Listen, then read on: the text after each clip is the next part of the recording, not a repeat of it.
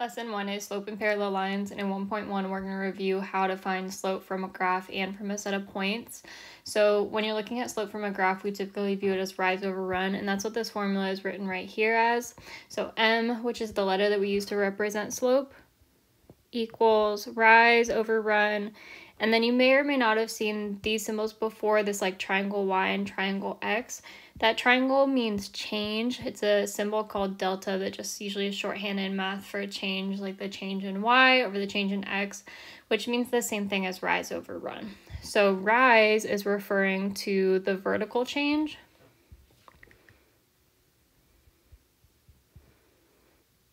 So vertical change, and I'm just going to shorten change with the triangle as well so we get comfortable with it. And if it's helpful, add a little note to yourself that that triangle just means change in case you forget it later on. And then run is referring to the horizontal change.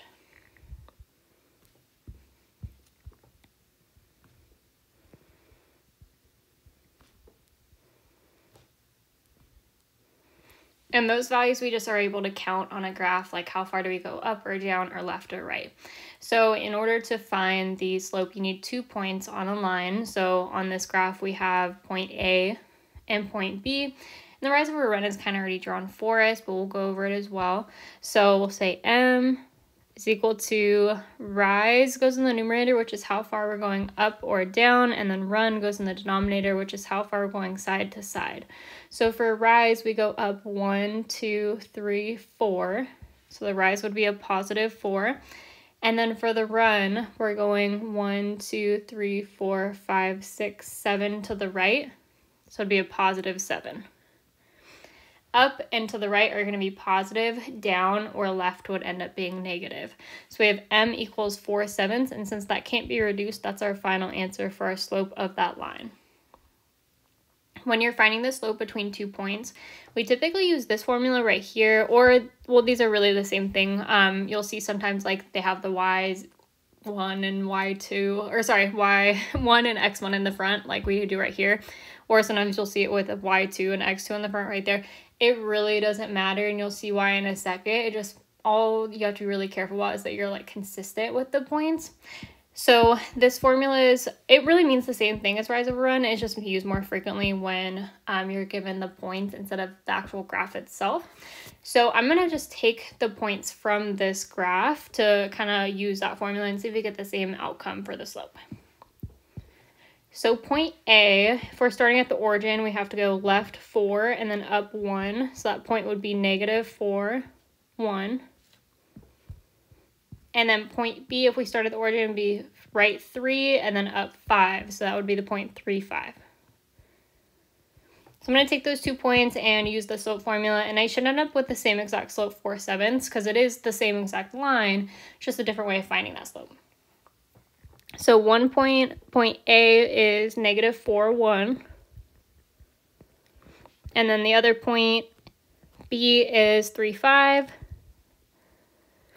And like I said, it really doesn't matter like which way you write the original formula. I will write it this way more often, it's just like habit. And it also really doesn't matter which point you make like your point 1 and which point you make your point 2. It kind of all ends up being the same as long as you like treat the process correctly. So I'm going to say that B is my point 1 and A is my point 2. And you can pick, doesn't really matter. So that would mean that 3 is x1, 5 is y1 because they're from point 1, and then negative 4 would be x2 and 1 would be y2 since they were from the second point. And then now when I go to put those values in the formula, so it's y1 minus y2, so it'd be y1, which is 5 right there, minus y2, which is 1 right there, so minus 1. And then in the denominator, let's see, we have x1, which is 3, and then minus x2, which is negative 4. And then we just have to be careful with the double negatives there. So I'm going to simplify the denominator first. So whenever you have a double negative, it actually turns into a plus. So 3 minus negative 4 is the same thing as 3 plus 4, so 7. and then 5 minus 1 in the numerator is 4. So we end up getting the same answer, and where the slope is 4/7. And you should get the same answer because, like I said, it's the same exact line as the first example we did. It was just a different way of finding the slope.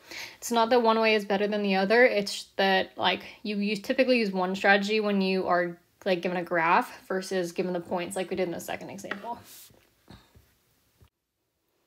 For the next section, we're going to prove that parallel lines always have the same slope, and in this graphic right here, we actually can't find the slope itself, but we can prove that the slopes of those two lines are equal. So in this graphic, line K and line L are parallel, and in order to prove that they have the same exact slope, we're actually going to take advantage of similar triangles to show that the rise and the run are going to be the same. So if we look at this little graphic in the upper left corner, you can see that like between the rise and the run and the line itself, you can create a right triangle. So we're going to create those triangles on this new graphic and then prove that those triangles are similar and set up a proportion. So if we draw a triangle that's finding the rise over run of the red line, line K, to get from R to S or S to R, this would be my rise right here. And then, this would be our run right here. So remember, rise is just like our vertical change, so it should be a vertical line, how far we're going up or down. And run is the horizontal change, how far side to side. And like, yes, you could technically like draw it this way, but for the sake of this problem, it's easier if we draw it like kind of up above. And then we'll do the same thing for the blue line, line L. So the rise between point P and Q would be this vertical change to go down from P to Q. So this would be my rise.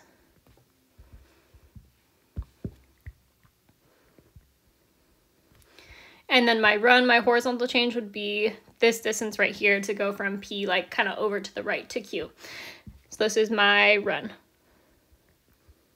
And the reason that we kind of drew like these triangles inside here is because we'll be able to take advantage of like some of these angles being vertical angles because they're connected in order to start to prove the similarities. So that's why we chose like kind of that side of each line. Okay, so now we have our triangles once we connect with our like lines themselves. So I have that like red triangle that's with the rise and run of line K, and then this blue triangle that's the rise and run of line L. And then now I want to show that basically the rise and run are like proportional, or the ratio is the same. In order to do that, I need to show that those two triangles that we just drew are similar. So in order to show that two triangles are similar, I just need two pairs of corresponding angles that are congruent. So you can see like right here, angle QOP is a vertical angle with angle SOR, and that means that those are congruent. So we got that pair. And then angle P and angle R are going to be alternate interior angles, because like if this is my transversal, they're inside the parallel lines and on opposite sides of that transversal, and that means that they're congruent. So all of a sudden we have two pairs, this pair and this pair of corresponding angles that are congruent. So that's enough to say that the two triangles are similar. So we can say triangle, which this time it does mean triangle, not change, but triangle POQ is similar, so just the one little squiggly line, to triangle ROS.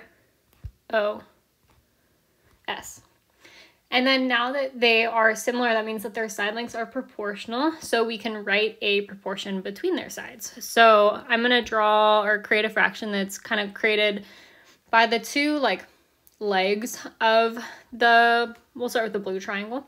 So I'm going to say PO over QO.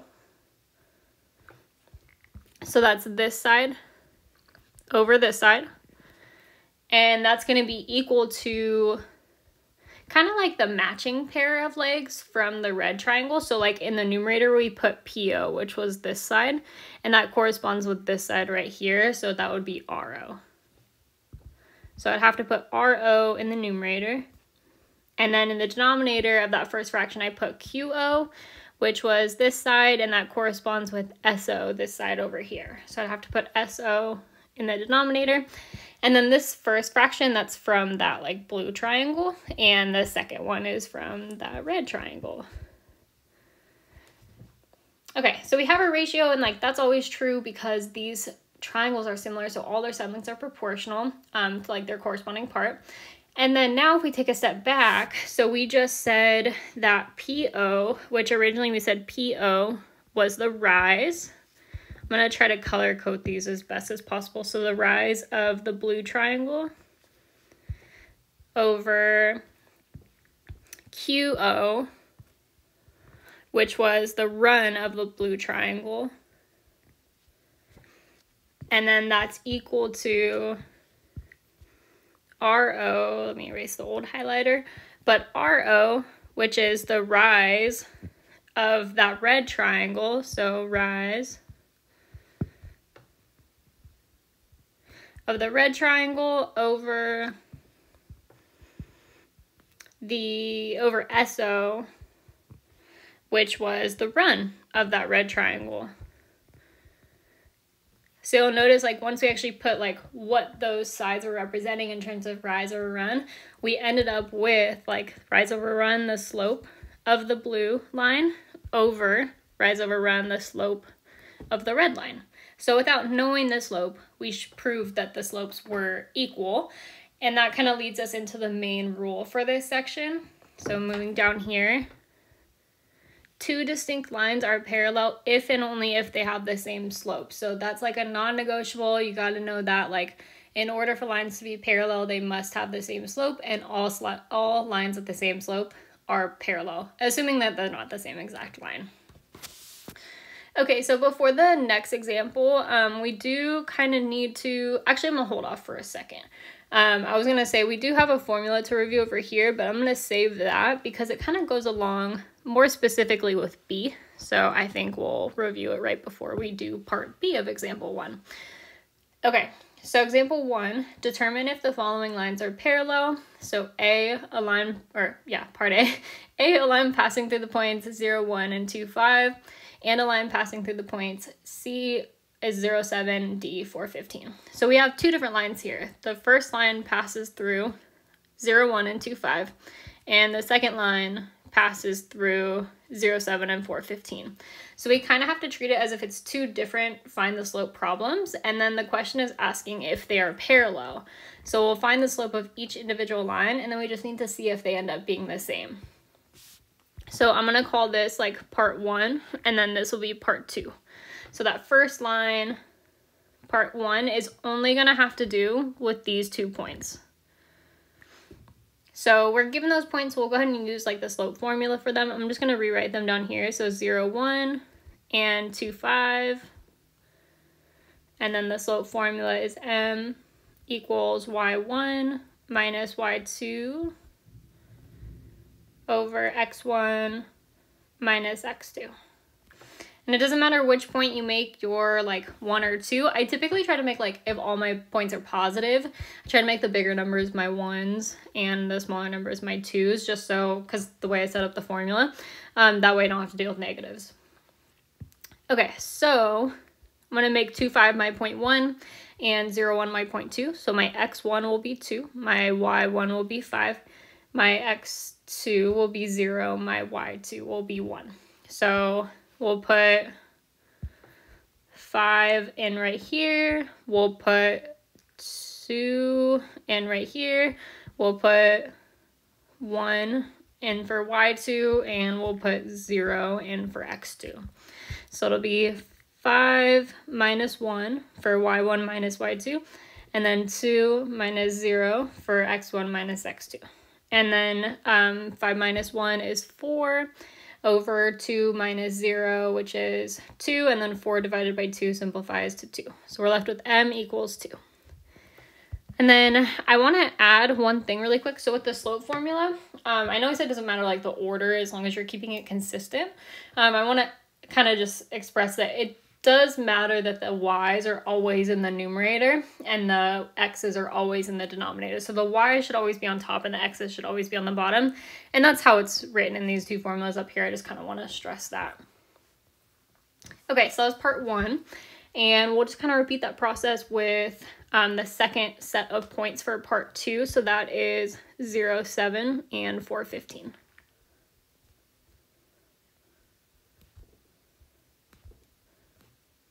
Okay, so I'm just going to go ahead and copy the slope formula down, and we'll code it kind of the same way. Oops, not that far down. Okay, so I'm going to say that this is my point 1, and then this is my point 2. So this will be x1, y1, x2, y2.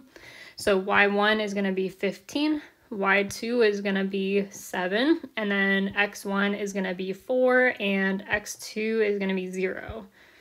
So y1 15 minus y2 7 over x1 4 minus 0 for x2.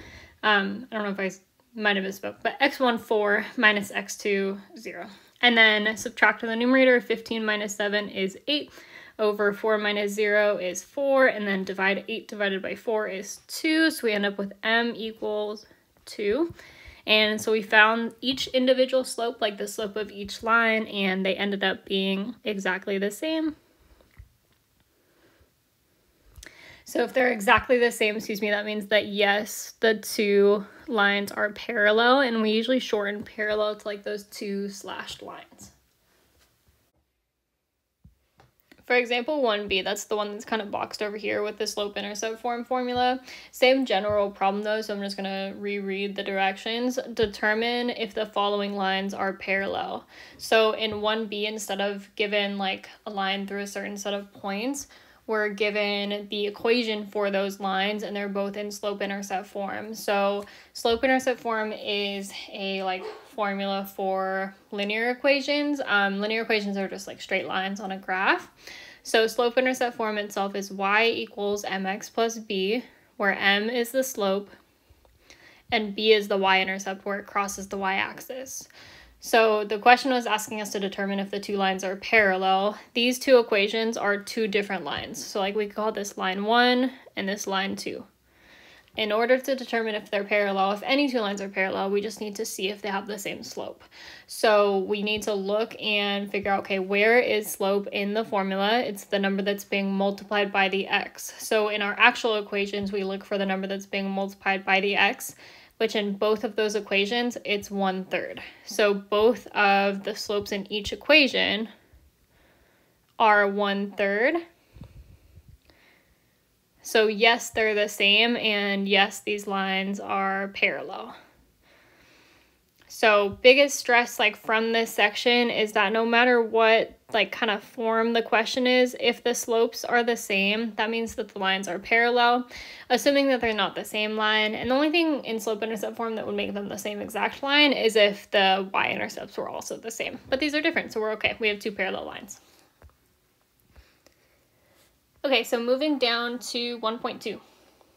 So this is writing equations of parallel lines, and there's a couple different ways we can go about this. They require two different formulas. So I'm going to show you basically the same problem, kind of two different ways. So before we get into the example, we'll review the formulas. One is that same formula from up above, so slope-intercept form, which is y equals mx plus b, where m is the slope and b is the y-intercept.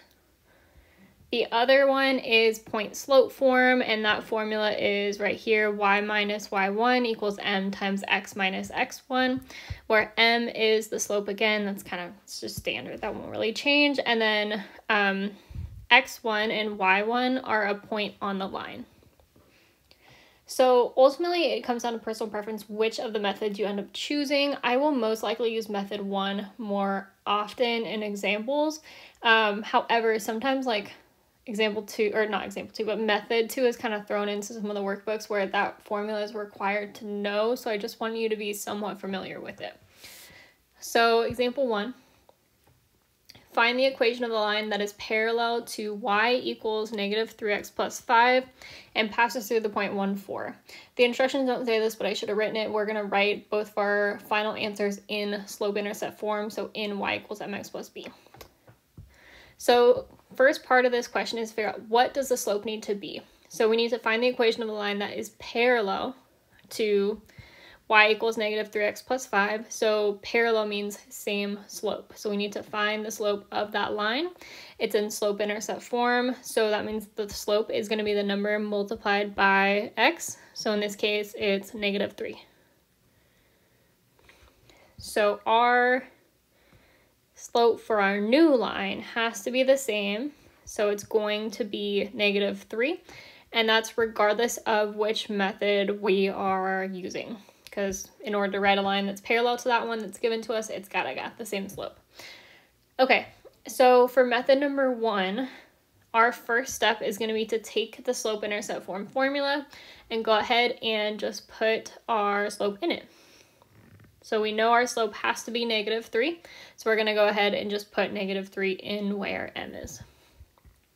So that'll become y equals negative 3x plus b. And then notice I put plus b, I didn't put plus 5. If I put plus 5, that wouldn't give me a line that's parallel, it would give me the same exact line. So I need to find a different line. And I need to make sure that my line passes through this point. So to make sure that my line passes through that point, I need to use that point to help me solve for b.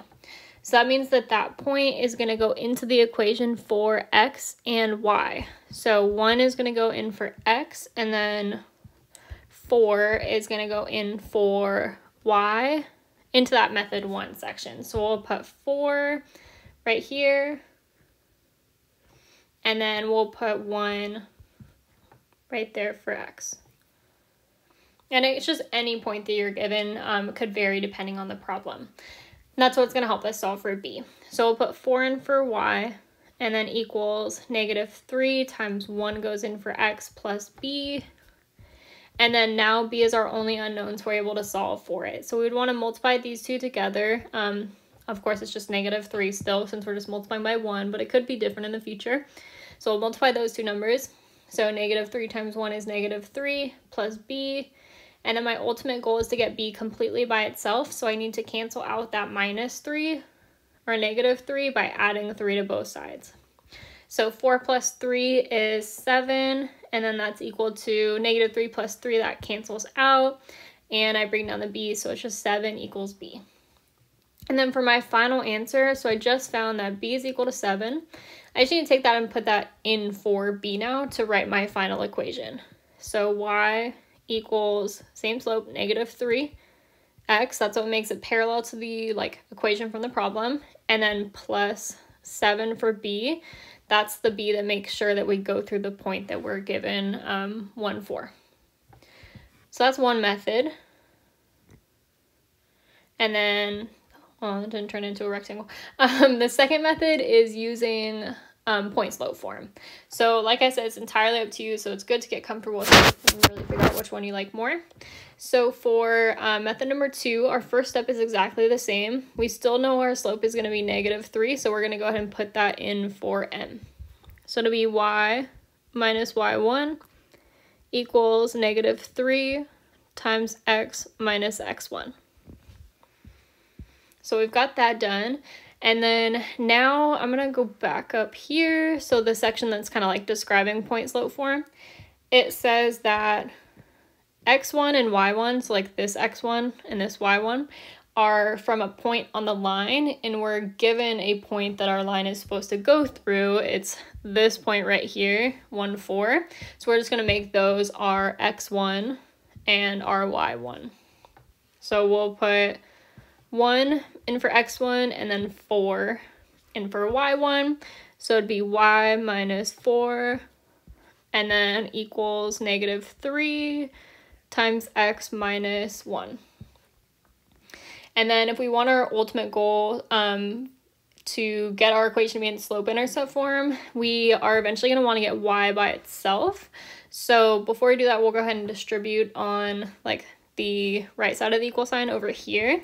So it'll be y minus 4, and then if I distribute, it's negative 3 times x is negative 3x, and negative 3 times negative 1 is positive 3, and then, like I said before, you just eventually want to get y by itself for it to be in the slope-intercept form. So I would need to cancel out that -4 by adding 4 to both sides, and I'm going to line it up under the 3 on the other side because those are like terms. So it'll be y, and then -4 plus 4 cancels out, equals, bring down the -3x, and then 3 plus 4 is 7. So y equals -3x plus 7. So notice we got the same exact equation as method 1, and you should, because we answered the same problem. They were both off example 1 of writing an equation parallel to y equals -3x passing through 1, 4. So you can, it's completely up to you which method you choose. Just get fairly comfortable with one and try to practice a few times with each one. So if you ever kind of like forced to use one, you're ready. Okay, so example 2, this is the last problem. It says, write an equation of a line that's parallel to the line in the graph and passes through the point -5, -2. So it's very similar to example 1. It's just we're not given an equation of a line that we need to be parallel to. We're given a line on a graph. So the first step that we did in example 1 was to find the slope. We're going to do that here too. So number 1, we'll find slope. I forgot to write number 1. I just wrote number. But number 1, find slope, so m. And then number 2, we're going to find the correct y-intercept, b. So I am going to use method 1 for this one. If you want to practice with method 2, you're welcome to, and I'll try to like kind of talk through it like each step with method 1 as well. But just keep that in mind. I'm going to use method 1. Okay, so for finding slope on the graph, because we're getting the graph, we can just use rise over run. We don't have to use the slope formula. So m equals rise over run. So we picked 2 points that are on the graph. They have kind of 2 points labeled there for us, so I'm just going to use those. So for rise, we're going up 3. And then the run, we're going over 6 to the right. So up 3 would be a +3 for rise. To the right, 6 would be a +6 for the run, since this right is a positive direction for left and right. And then if you can reduce it, you should. So like 3, 6 reduces down to 1/2. And then that is our m. So that kind of brings us to this portion of the example. So now the rest of it will essentially look the same. The only thing that was different was how we find the slope. Okay, so I'm going to rewrite the formula. So it's y equals mx plus b. If you want to use the like other formula, point slope form, you can write that one. And then put our 1/2 in where m is. So y equals 1/2 goes in for m, and then times x plus b. Sometimes it can be easy to forget the like x after we put in the slope. You have to leave it there though. And then now we need to figure out, okay, what b is going to make sure that I go through this point, -5, -2. In order to find it, I need to take that point and put it in for x and y. So I would put -5 in for x right here, and then I would put -2 in for y right there.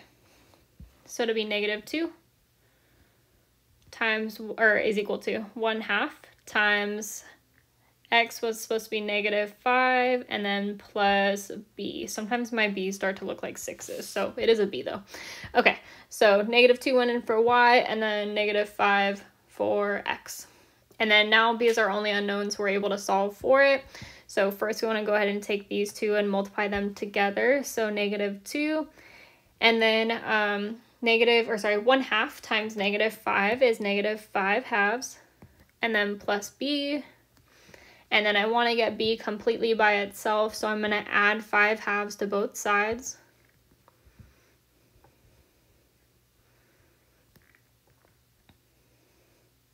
To cancel out that -5/2. So -5/2 plus 5/2, that's 0. That would cancel out. I need to get a common denominator to add over here. So I would have to take like my 2. I'm just going to do a little scratch work over here. But if I were to take -2 and get a common denominator with the 5/2, I would have to multiply it by 2/2. And so that'd become -4/2. So I'm just going to take that -2, I'm going to erase it and just replace it with -4 halves. And then now I have the common denominator, so I can add those two together. I just need to add the numerators. So -4 plus 5 is a +1 over 2 equals, and then I just need to bring down my b, equals b. So I'm going to erase that work, and then now that we found that b equals 1/2, I can just go ahead and take it and put it into the equation right there where b is, and that will give me my final answer. So y equals 1/2 x, and then plus b was also 1/2. So y equals 1/2 x plus 1/2. So that is a line that's going to be parallel to the line on the graph, but also goes through the point -5, -2.